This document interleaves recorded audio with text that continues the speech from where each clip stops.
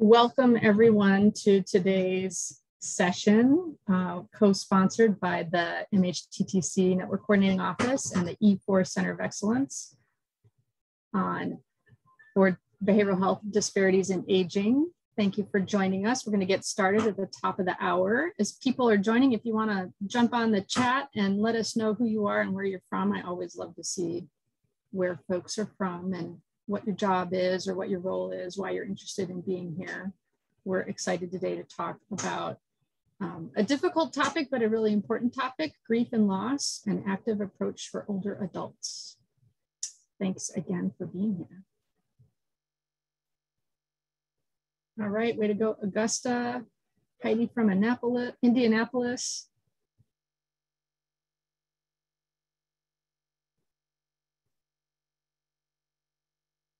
Thank you, Maryland, New Hampshire, Nashville, West Virginia,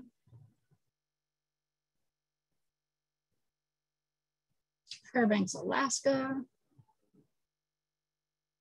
Hey, Pelican Lake, Wisconsin. I'm here in Chautauqua, Wisconsin. Hey, Farmington, Missouri.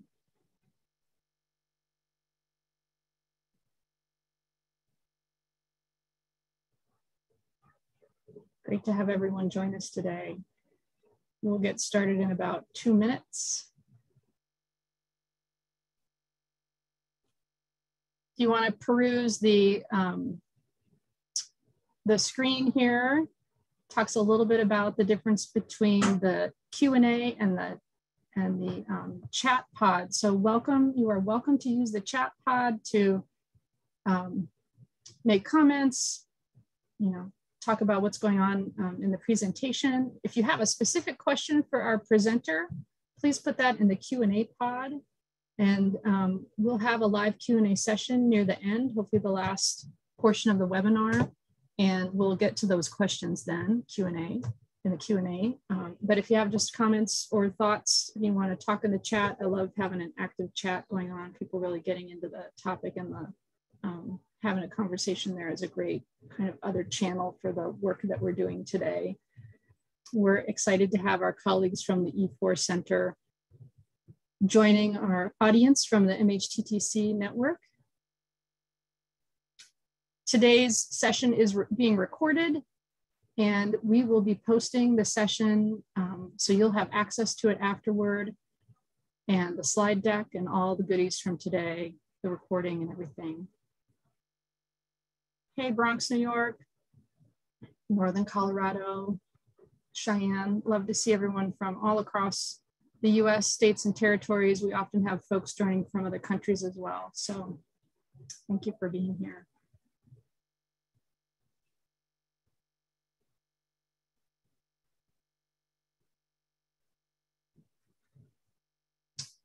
Our network, the MHTTC network and the E4 Center, are both funded by SAMHSA. We're thankful for the funding to provide these free training and TA services for you. Definitely please check out both of our websites. We'll ask Felicia to drop the websites into the chat so you can find us online and see what our next upcoming events are.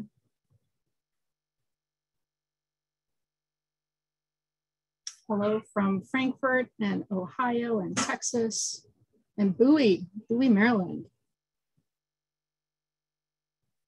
There's our websites in the chat.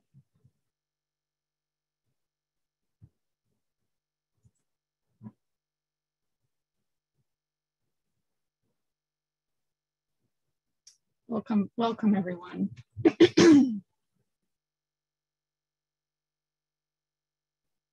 Welcome, Puerto Rico.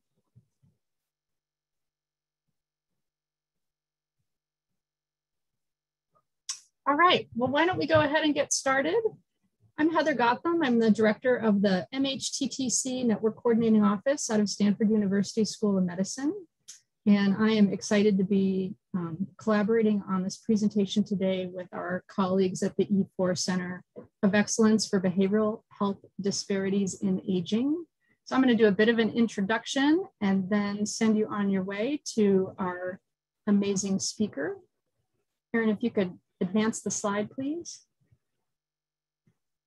So we're going to be hearing today about grief and loss and active approach for older adults. Next slide. A few housekeeping items. We've made every attempt to make today's presentation secure, but if we need to end the presentation unexpectedly, we will follow up using the registration information. Typical of these, everyone's muted and can't share video. If you have a question for the presenter, please use the Q&A pod, but if you have a comment or link for attendees, then use the chat. We'll be getting to the Q&A portion near the end. We'll have a live Q&A session with our speaker. At the end of today's training, we're going to ask you to complete a really brief survey about the training. That information really helps us to plan events in the future. We love to hear your feedback, positive and negative, so please do fill out that survey. It's really quick. And we will do a certificate of attendance. We don't have CE today, but we will do a certificate of attendance for folks who join at least half the session, and you'll get an email about that using the email you use to register. We're closed caption, and please find us on social media. Oh, I'm sorry, we do have CE for today. Oh my goodness, we do have CE. Please excuse my comment about that. I'll have Erin talk about the CE when we get there. Sorry for that. Yes, CE, yay. Next slide.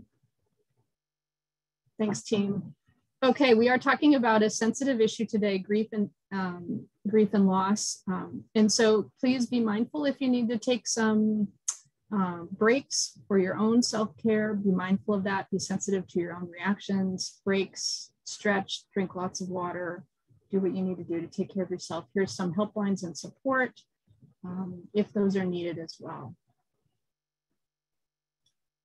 Just a brief intro, if you don't know about us, the Mental Health Technology Transfer Center Network accelerates the adoption and implementation of mental health EDPs across the nation. So we're here to provide free training and technical assistance to help behavioral health providers up their game and provide more evidence-based practices.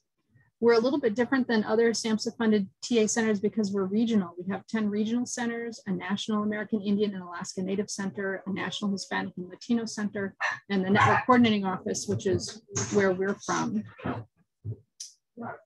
So please check us out on our website, and you can find your center. So when you go to our website, please look for your regional center. That's going to give you the information about local, regional, on-the-ground services, training, and TA that are being provided in your area. So please find your center. Next slide. Just a disclaimer that this presentation is prepared for us under a cooperative agreement from SAMHSA. The presentation will be recorded and posted on our website. We're excited to welcome Miriam Delphin-Rittman as the new SAMHSA Assistant Secretary.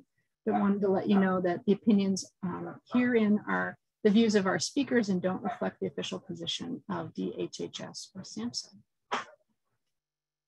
Next, I'm excited to introduce our presenter, Erin Emery Tiburcio. She's an associate professor of geriatric and rehabilitation psychology and geriatric medicine at Rush University Medical Center, co-director of the Rush Center for Excellence in Aging, and with the Center of Excellence for Behavioral Health Disparities and Aging at Rush, our E4 Center. We're excited to have Erin with us, and I'll let you take it away, Erin. Thanks. Thank you so much. Such an honor to be here and partnering with the MHTTC today. I am representing E4, Engage, Educate, and Empower for Equity, the E4 Center for Behavioral Health Disparities in Aging. Our mission is to engage, empower, and educate healthcare providers and community-based organizations, as all of you are representing from around the country, for equity in behavioral health for older adults and their families across the U.S. Those of you who have not yet had the opportunity to check out one of our events, we have a broad variety of different kinds of events that we host that are intended to increase the knowledge, skills, and attitudes of healthcare providers. We are building toolkits around building partnerships between community-based organizations and health systems to help older adults prevent from falling through the cracks. We are promulgating evidence-based programs for older adult mental health and substance use, and have a wide variety of resources for older adults and families that you all can access on our E4 website. And The E4 website is now in the chat. So let's dive right in to our topic for today: grief and loss, an active approach for older adults. So as we think about our lives, think about the pieces of our lives, the experiences, places you've been, where you've lived, family, friends.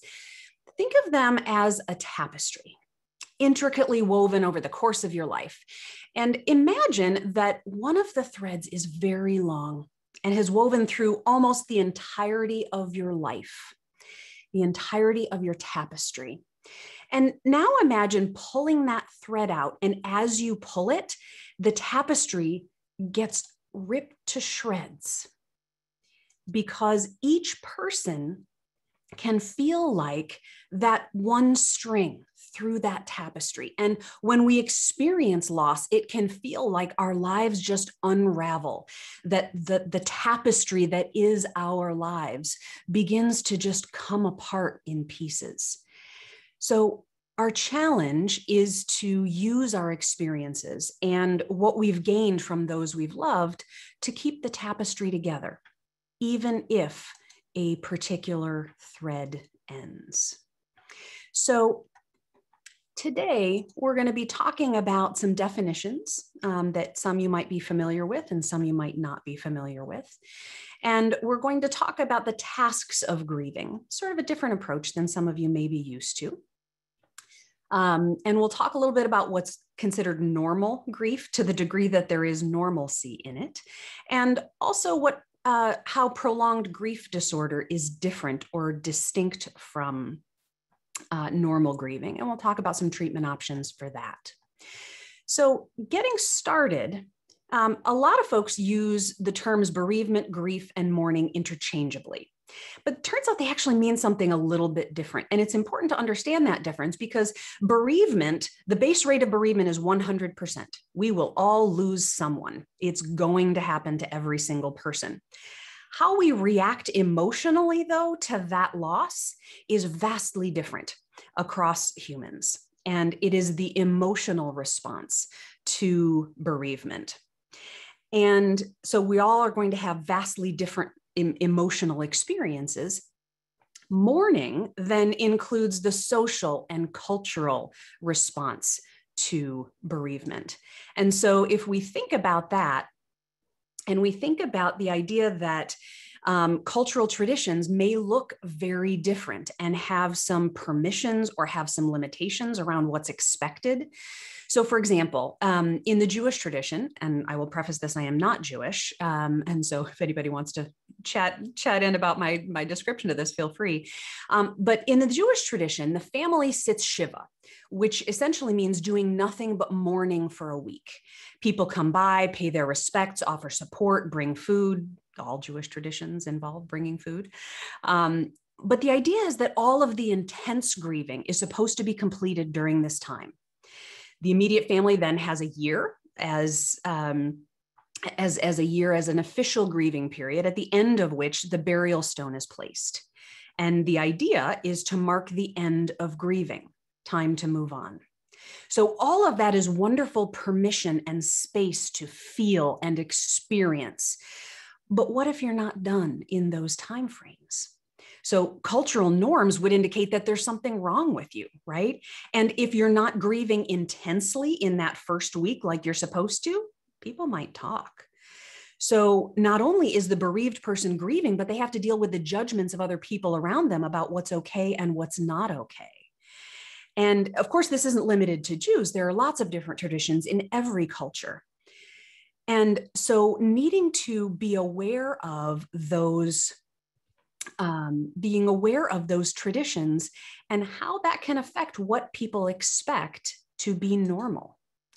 So it turns out that in normal grief, it is very normal to feel stunned and shocked, even if the death was expected, even if somebody had been in hospice for months or years, that it's still normal to be shocked when it actually happens. It's normal to feel sad. It's normal to feel lonely, normal to feel like a part of yourself has died, that strip that has been pulled out of your tapestry.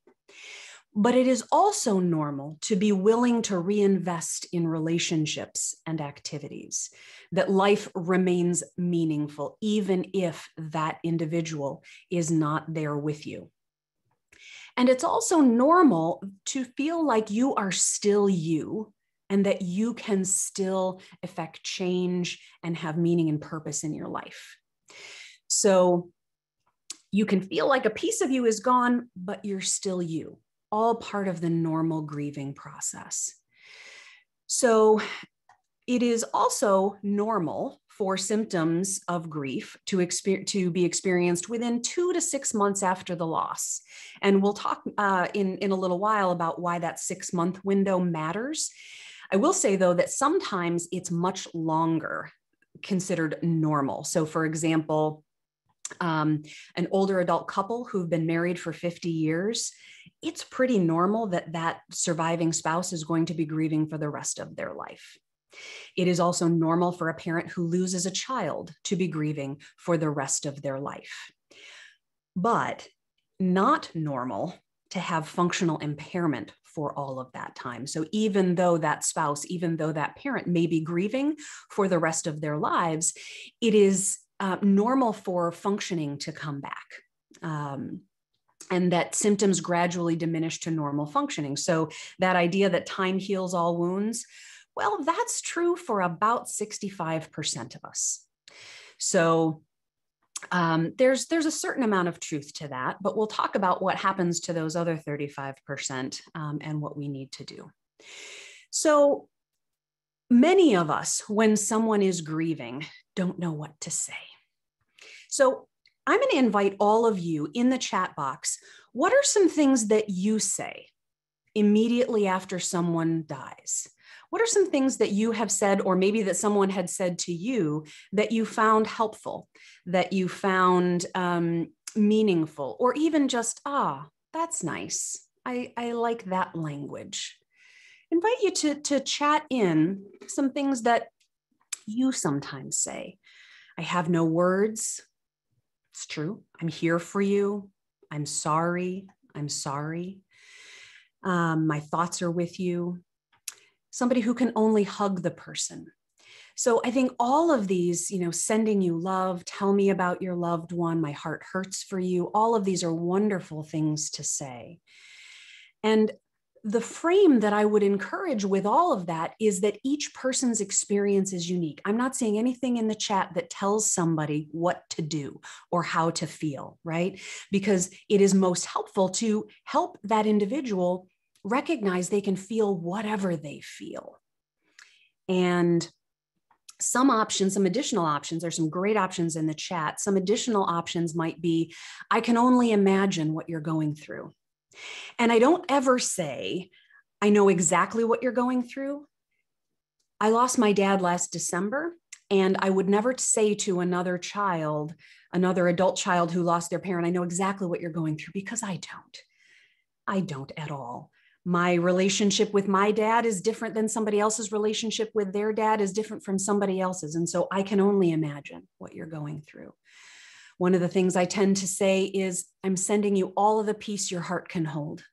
Sometimes when we offer our condolences or we offer experiences, somebody might not be quite ready to take it. Like, I know you're going to feel better eventually. Right after a loss, most people are not ready to hear quite that. But sending you all the peace your heart can hold, whatever you're ready for, or my heart is with you. There were a number of ideas like that in the chat as well. So keeping that frame. And I was also noticing some things that people do. What do you do after the loss? And offering food. There were a number of offering food, offering hugs, making cards. And all of those are wonderful offers of support. And again, that idea of each person's experience is unique, feel what you feel. So allowing people to have that space to feel, sometimes, as Luciana just said, just be there, sometimes saying nothing, sit in silence, hold somebody's hand, and potentially create a space to honor. Several years ago, actually, as the first intern that I supervised as a as a faculty member, she called me on the way to her supervision time with me and said, "I'm really sorry, I'm coming late. I just got a call on my way to the hospital that my grandfather died, and I'm kind of falling apart right at the moment." So she came in and sat down, and all I said to her was, "Tell me about your grandfather." And she talked for nearly 45 minutes just telling me about him. That's all I said. And for years after that, on the anniversary of his death, she would contact me and say, "I can't even thank you enough. I think about that hour as the most healing hour of my life." And I thought, oh my gosh, all I said was tell me about him. And that in and of itself can be powerful. Tell me about him. Or sometimes show me pictures, being able to share their experience of the person who's gone. So it doesn't have to be a lot. It can be silence. It can be tell me about him. It can be a hug. It doesn't have to be a lot. I think people feel a lot of pressure to do something.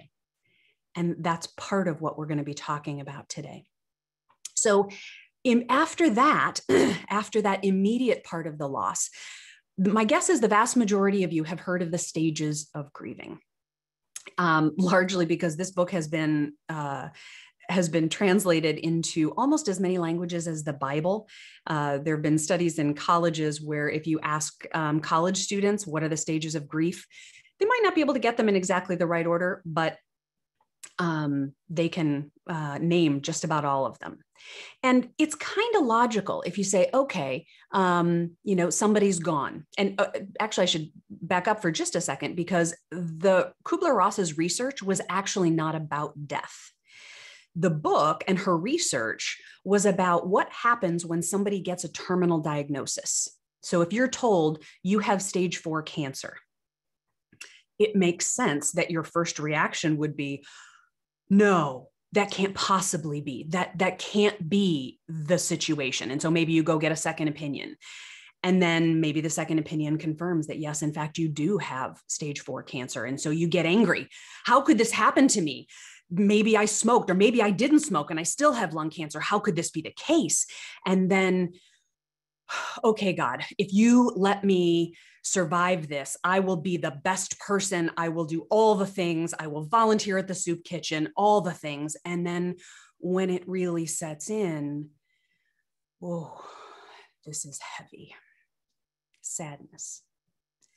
And then perhaps when you get to that point, there may be a place of, okay, this is what's actually happening in my life to me and to my family. And okay, this is what is. And then perhaps hope for a good death, hope for a legacy, hope for family to be okay. So one can imagine that somebody might move through somewhat in that linear fashion, even though as adults, most of us don't move through anything in sort of a linear fashion. And so after there was a great deal of sharing of her research, a number of grief researchers said, you know what, it's just not linear. We really can't expect that.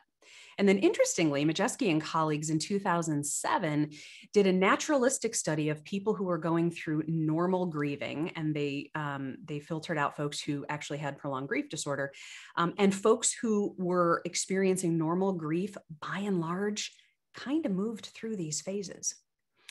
And so there's something to it.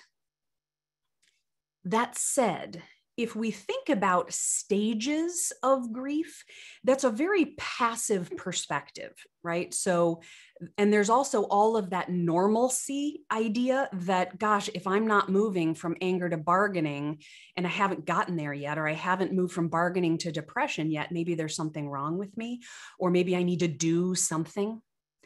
So grief is such a profound loss of control that conceptualizing it as this passive thing that we just have to move through with time might not be all that helpful for some people. And so today, we're going to talk about another perspective. We're going to talk about an opportunity for tasks of grieving. So William Worden and Therese Rando, separate researchers, both were doing research on grief and identified what kinds of things that people do in order to successfully move through grieving. And they both came up with a set of tasks that, in order to move through grief and feel healthy and healed on the other side, that there are a certain number of things that people need to do. And they both conceptualized them a little bit differently and chunked them a little bit differently. But I'm going to present a combined model of those tasks today that I have found to be incredibly practical. And when I talk about tasks of grieving with my clients, I talk about them as being, they're things that we need to move through. And you may be able to work on all of them at once. Usually accepting the reality of the loss comes first before you do the other things. But sometimes you're slapped in the face with relearning the world day one. And I'll talk about that a little bit later. But this idea of tasks of grieving helps people feel like, okay, there's something I can do. There's something I can think about. So accepting the reality of the loss, again, often comes first, but might be something that kind of evolves over time. So part of the task here is acknowledging this initial numbness and disbelief. And just like physical shock, when you slice your arm open and by accident, and oh my gosh, you don't actually feel it. Well, there's a protective factor there from that initial pain that is part of that initial experience. And very often we have that intellectual versus emotional experience. I know in my head, I watched the casket go down into the ground. I know that they are gone, but in my heart, I don't know how to accept that difference between knowing and feeling that forces us to confront ways that the deceased is no longer in our lives. And sometimes in this space, there's this obsessional review that I don't want to accept the loss. And so I'm going back over and over this endless film loop about what I could have done differently, or how did it happen, or what did the doctor say, or all of those things tend to happen very frequently in the first couple of months after somebody passes.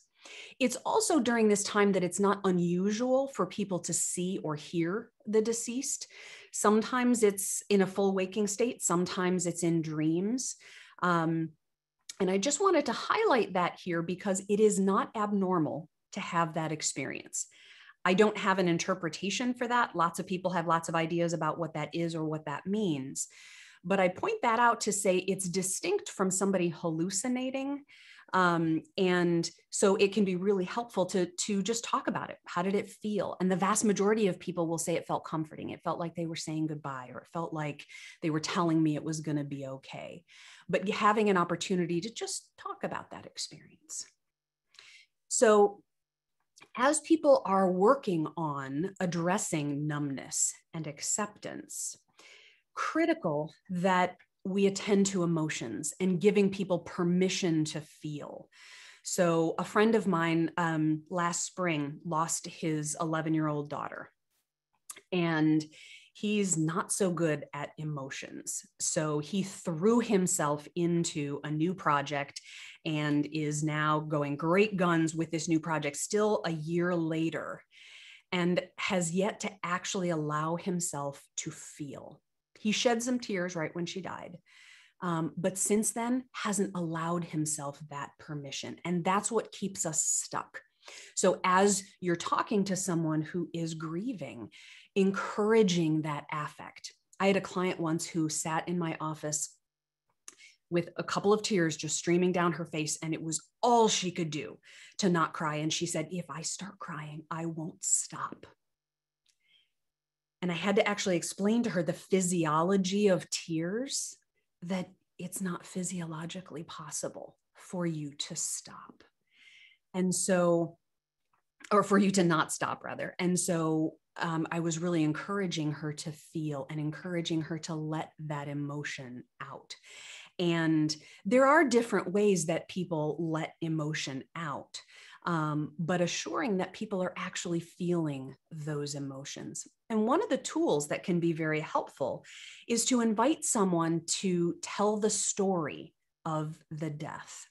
And this is something you, as whomever, whatever role you play with that person, need to be prepared for, because if you are still dealing with some of your own grief scars, you might not be quite ready for that. Assuring that you are ready to hear it. Inviting somebody to tell the story of what happened when they got the call that so-and-so was about to die, that they walked into the hospital room. What did they smell? What did they hear? What was their physical sensation? Being able to walk through the sights, the sounds, the smells, the touch. The woman who I was just talking about, who had difficulty letting go of her tears, she actually got to the hospital after her mother died. They called to tell her that her mother had died sort of unexpectedly in the hospital. And she got there and she was telling me about the antiseptic smell and the machines that were still hooked up to her mother, because she had told them not to touch her until she got there. And that there were beeps in the hallway from somebody else's machines. And being able to walk through that experience, nobody else wants to hear that story. Nobody at a funeral is going to say, hey, tell me the story. What that does is it's much like the trauma response, where somebody just went through a trauma and you offer them that opportunity to tell the story of the trauma. It helps them to experience the emotion of that experience in a safe place and be able to begin to let some of that emotion go. There's a fair amount of research now demonstrating the traumatic element of prolonged grief disorder. And this is a key piece of being able to prevent that from happening, of being able to tell that story, of being able to experience that in a safe place and being able to feel supported in that experience. So being able to accept that reality that someone is actually gone is a key first step. And then doing one's duty to the deceased. So part of what can happen very early on is that survivor guilt. Oh my gosh, and I hear this a lot in older couples. I was supposed to be the one that goes first. She wasn't supposed to go first. Why am I still alive? Or remembering only the positive or only the negative things about the person who's gone. Sometimes feeling guilty for even feeling happy after the death, or laughter. And sometimes feeling like you failed while they lived, or failed at preventing the death. Sometimes there's this hindsight bias when I look back and I thought, oh my gosh, I should have been able to see, I should have been able to get them to the doctor. I should have. And sometimes that idealizing and devaluing of someone can be a significant difficulty. So part of this doing one's duty is to encourage a balanced view of the deceased. So sometimes, we've all heard that, don't speak ill of the dead. Well, it's really important that we encourage this balanced view. Like, yeah, he was an incredible human, but oh my gosh, that toilet paper roll, the socks on the floor, just acknowledging that, there might be a few things I don't miss. There might be a lot of things I do miss. And challenging people's ideas about the rules of length of suffering, like I should suffer X amount of time, whatever that rule is, either I should suffer or I shouldn't suffer. And being able to examine the reality of some of these would have, could have, should have. Oh my gosh, I should have gotten him to the doctor sooner. I should have done this. I should have taken better care of him. I should have, I would have, I could have, I should have. Well, is that true?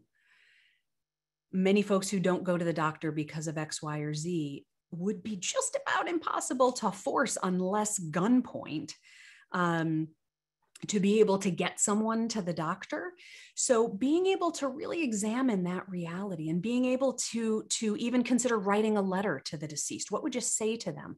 Often in session, I will say to someone, if so-and-so was here right now, what would you say? And what do you think they would say back to you? How might you want to honor who they are?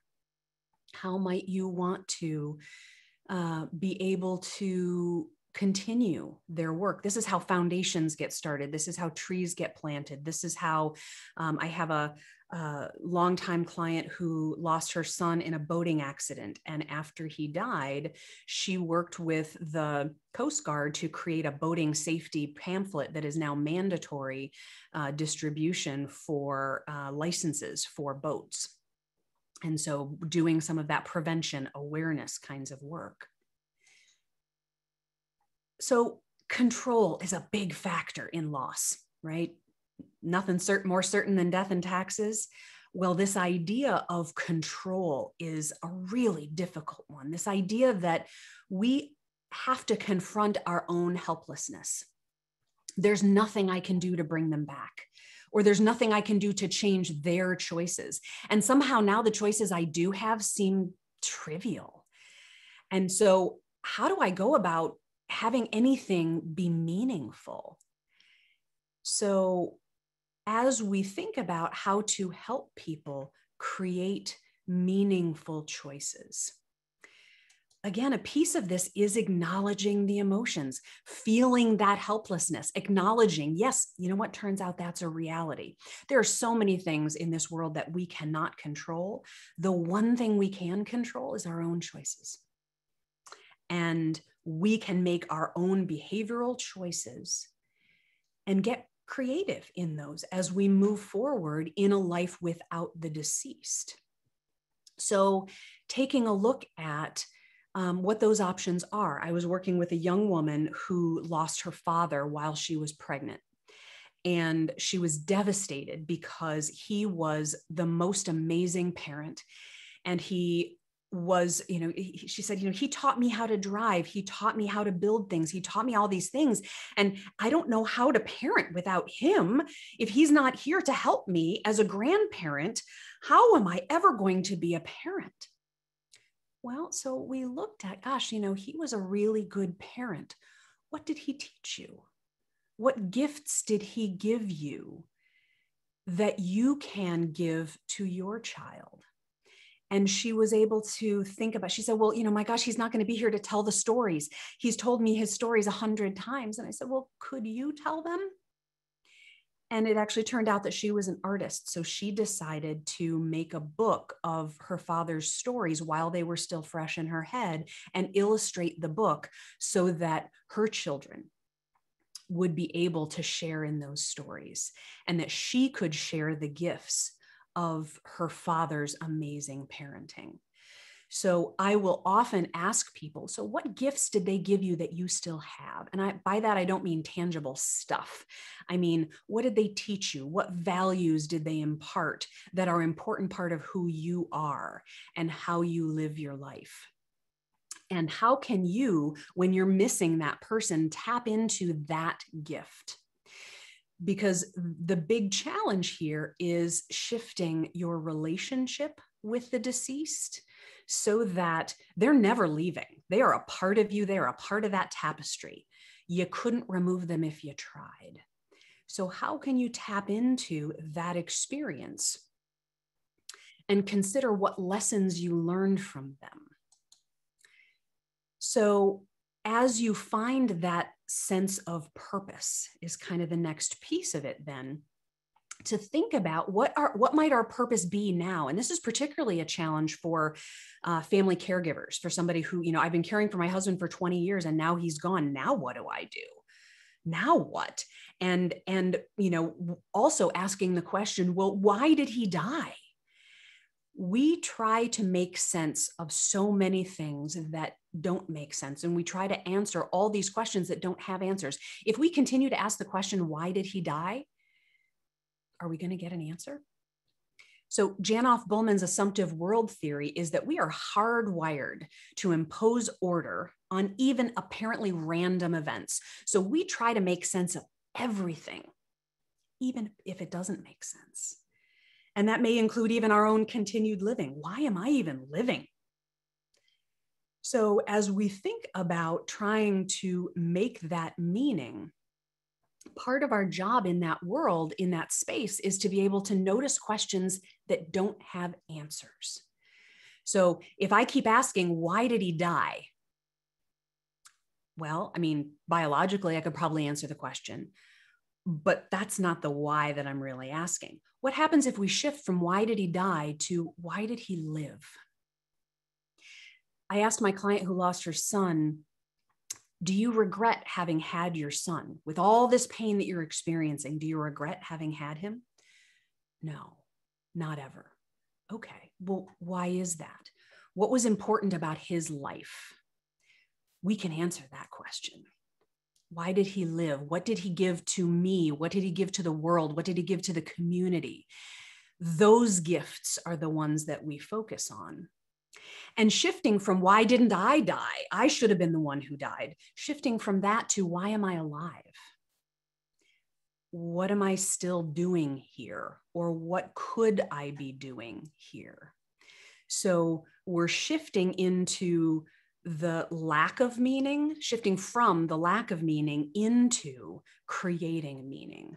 Why am I alive? Well, turns out I have the opportunity to find that for myself. So there are lots of creative opportunities in that space. And as we do that, we shift from a life that is a right, because we get angry. He should have lived. There's no reason why he should have died. And shifting from that idea of life as a right to life as a gift. And if I'm being given this gift for some undetermined time, I mean, my gosh, during COVID, how many of us had to face loss, right? That was not expected. Well, so now those of us who have survived, we have a gift. And what do we want to do with it? Well, sometimes as we think about those gifts and what do we want to do with it? Well, I don't really know how to do that without my loved one. I have to completely relearn the world. And part of that work, I was working with a woman whose husband was in the hospital, and he'd been in the hospital for some time, and they had been preparing her for his death, and she knew that he was going to die. But she and her husband had a very traditional relationship where she did the cooking and the socialization, and he managed all of the finances, and she and where the trash went. She said, I don't even know where the trash goes. He's gone now. So she was supposed to show up for an appointment, and she was late for her appointment. And it was unusual for us to have a morning appointment. Usually it was in the afternoon. So she came in and she said, well, he died. And I'm hurting, but the most difficult thing for me right now is that I was late because I don't even know how to set the alarm clock. And I'm realizing I don't know how to set the alarm clock. I don't know where the trash goes. I don't know how to balance our checkbook. We were so traditional in our relationship that I have to learn how to live in this world practically without him.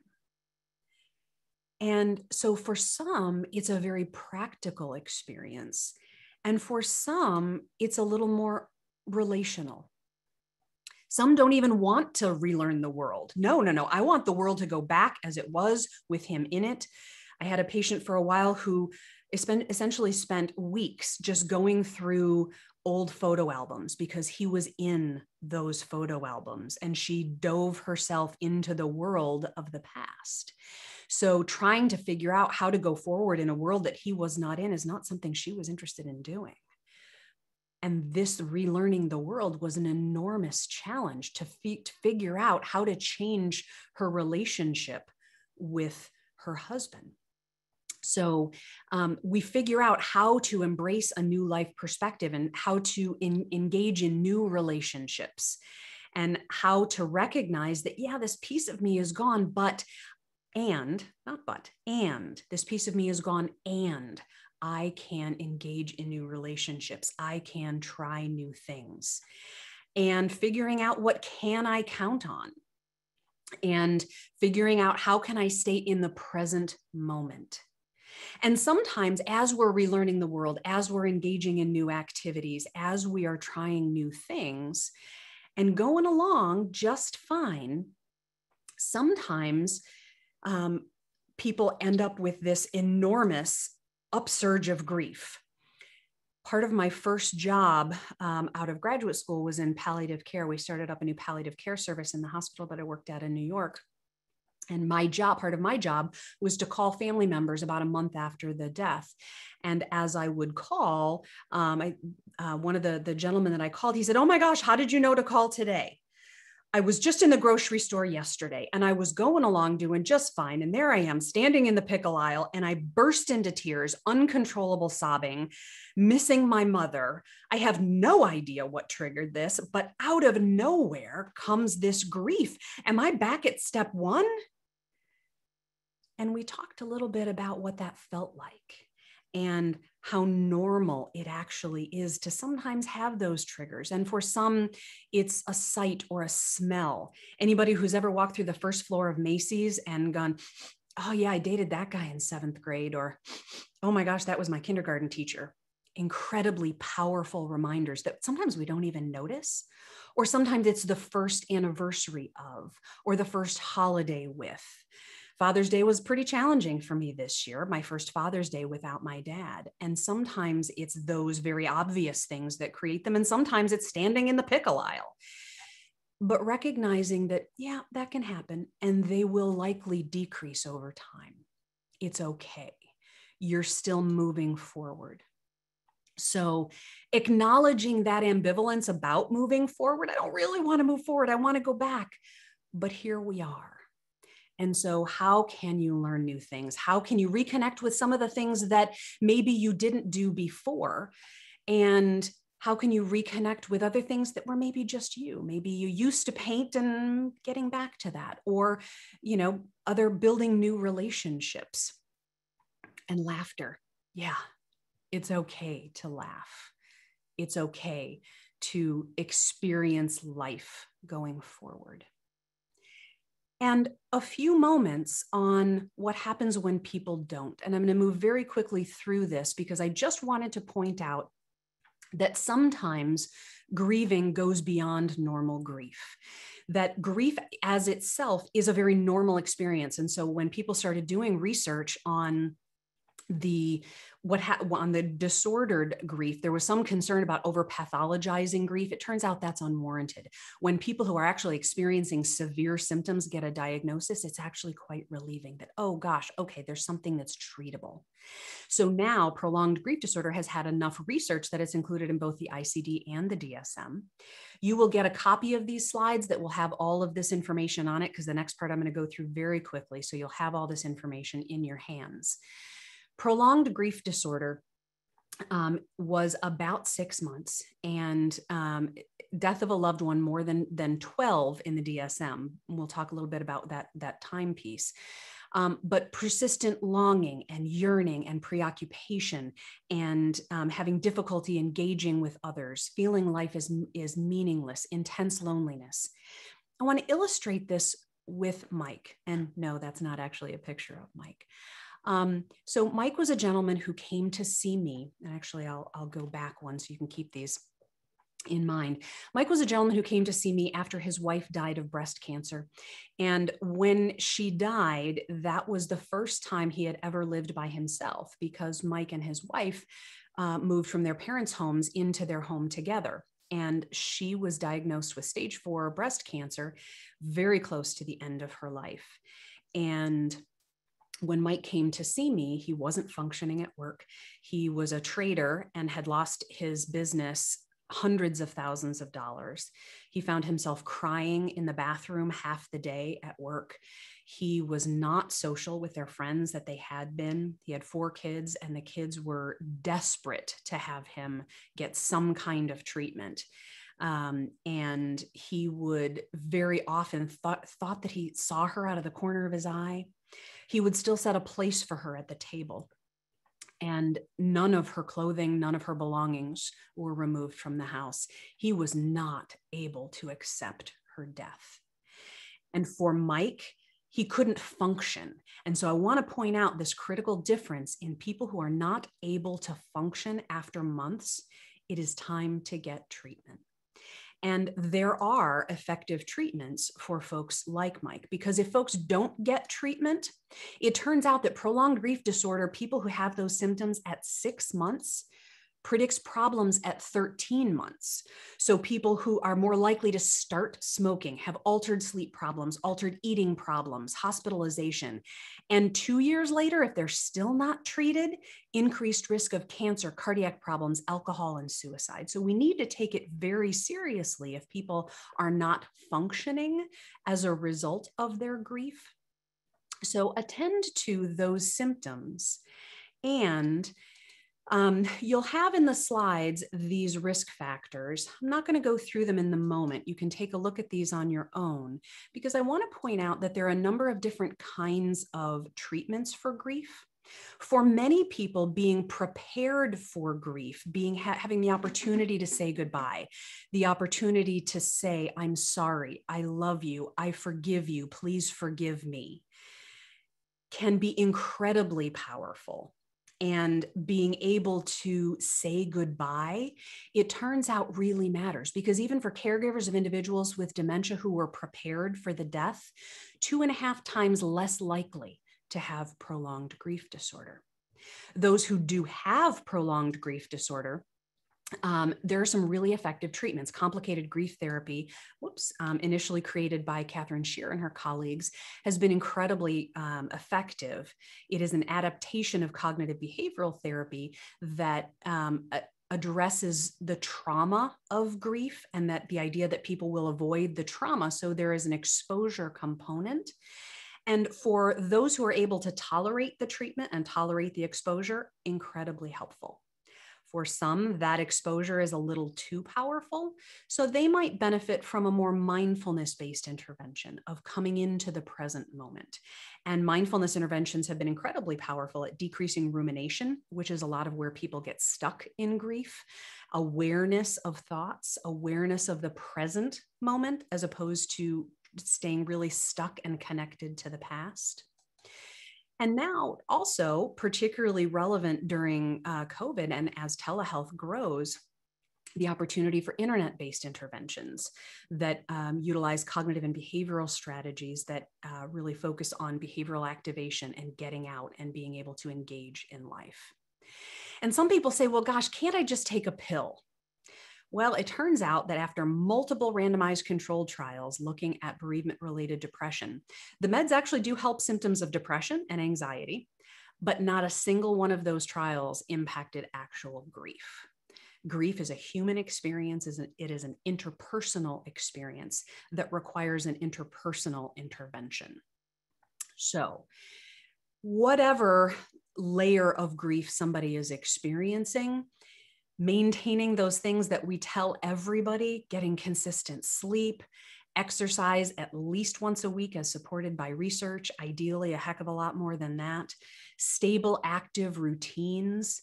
And so as we're able to eat well, move more, sleep better, those 3 things can treat almost anything, quite frankly, but particularly important as people move through grief. And those of you who are interested in learning more about this would recommend taking a look at William Worden's Grief Counseling and Grief Therapy book, and also the Complicated Grief Treatment and Manuals at the Center for Complicated Grief. They've got some wonderful resources to learn more. So as you attend to the tapestry of your life and the tapestry of lives around you, helping people to recognize what is that thread and how is that one, like I think about my grandmother in my tapestry in my head, my grandmother's the silver thread. And I very regularly identify that silver thread in my own life and my own behavior. My grandmother lived out loud. And every time I find myself living out loud, I say, hi, Gram, thanks. And we have that opportunity to do that. So I'm going to stop there. And as we dive into questions, just going to very quickly mention we've got a couple of wonderful upcoming workshops through E4, our ongoing Reframing Aging webinar series. And for those who are interested in learning more about cognitive behavioral therapy with older adults, Ann Steffen and Dolores Gallagher-Thompson, who are phenomenal teachers, will be teaching culturally responsive cognitive behavioral therapy with older adults. So I'm going to stop there and Heather, invite you to moderate some questions. Thanks so much for a great presentation, Erin. We have a number of awesome questions. I know we won't get to all of them, but one of them is about working with an older adult widow who was married for 65 years. And at the last 3 months while his wife was dying, he wasn't as supportive and present as he should have been because he was in denial. And now he's feeling a lot of regret, enormous regret founded on his lack of action and behaviors that he knows in his mind and heart he should have taken. How can we help those with legitimate regrets and the overwhelming pain of that, including the pain of the loss of their loved one? So thank you for that question. And it is so common to have, yes, very real regrets. And at the same time, I think I would encourage him to give himself a little bit of grace, because when any of us is experiencing that level of intensity of pain, being present in it is excruciating and sometimes not even possible.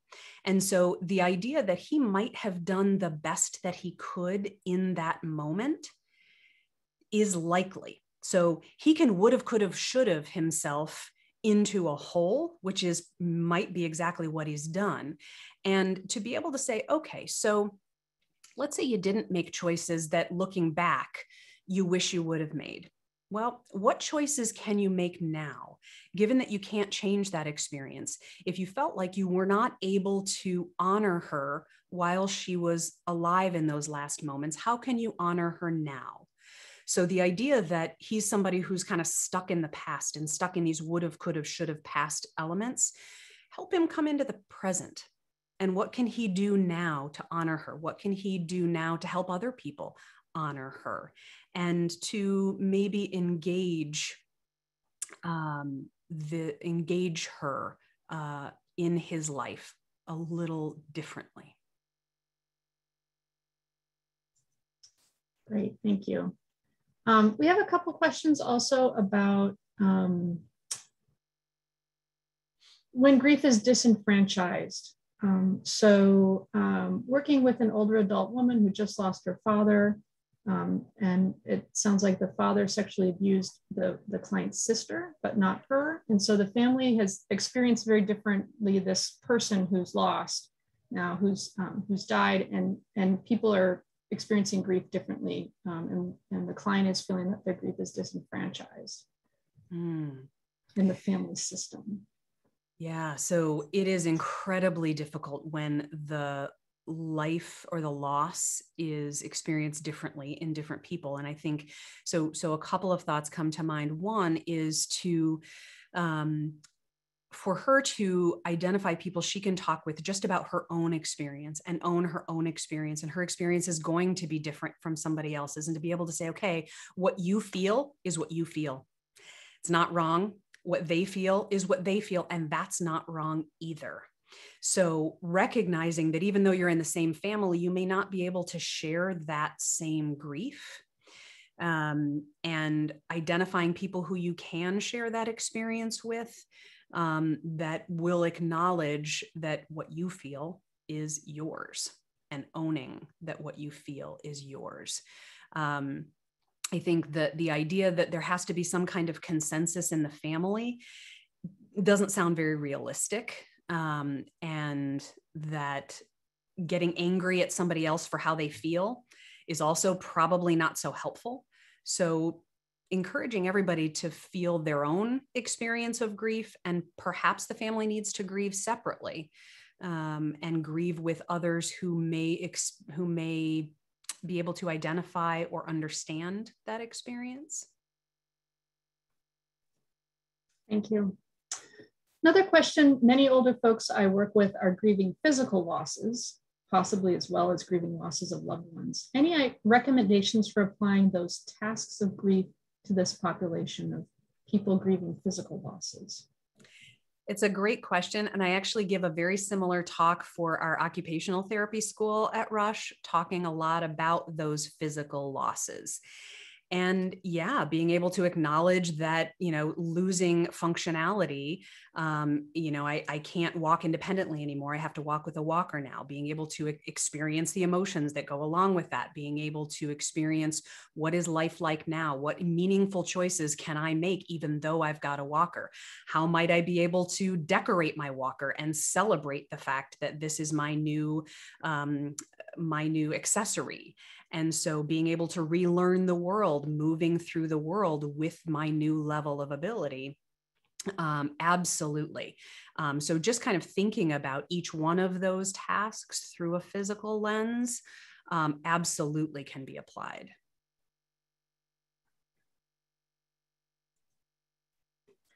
Here's a question about providers. Many providers are misinformed about grief or have not done their own grief work, and this contributes to dysfunctional grief processing and creates barriers to healthy grief.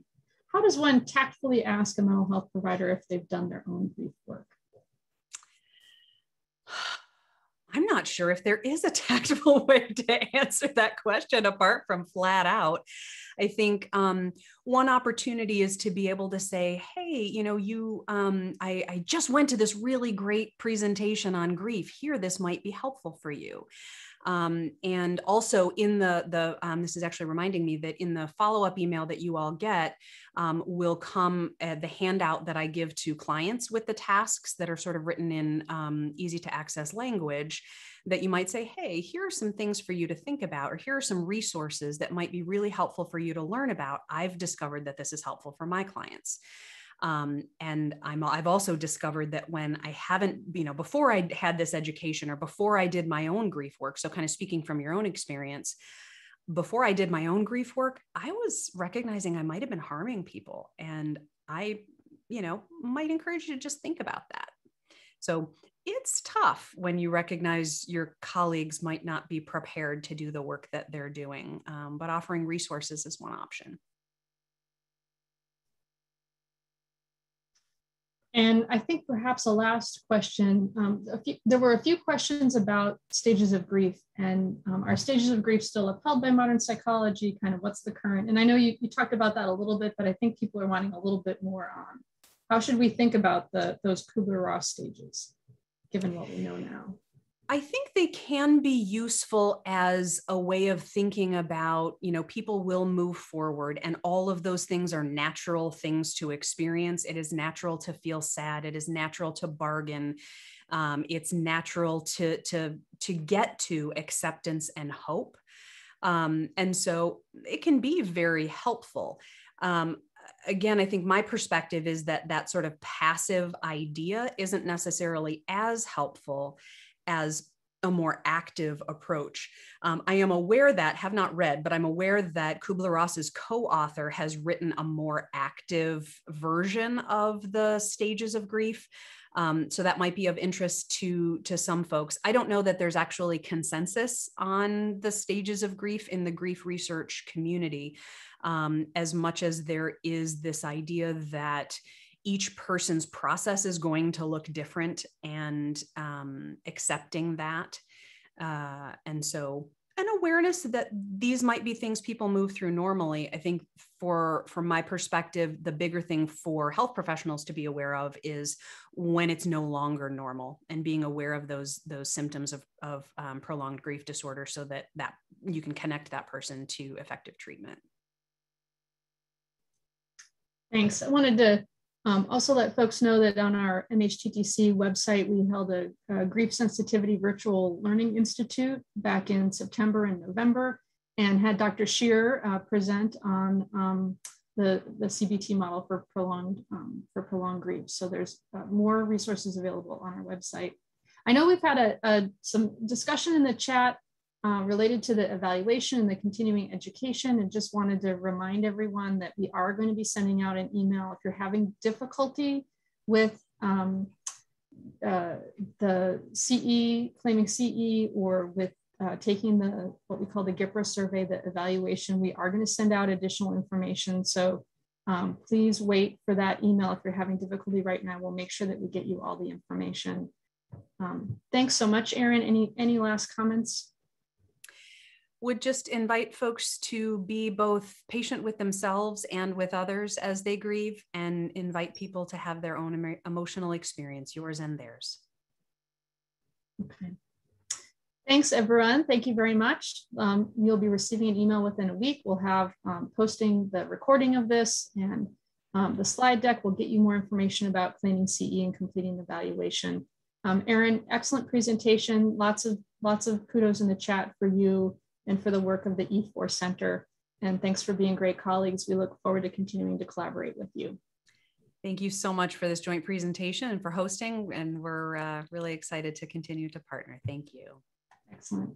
Take care, everyone.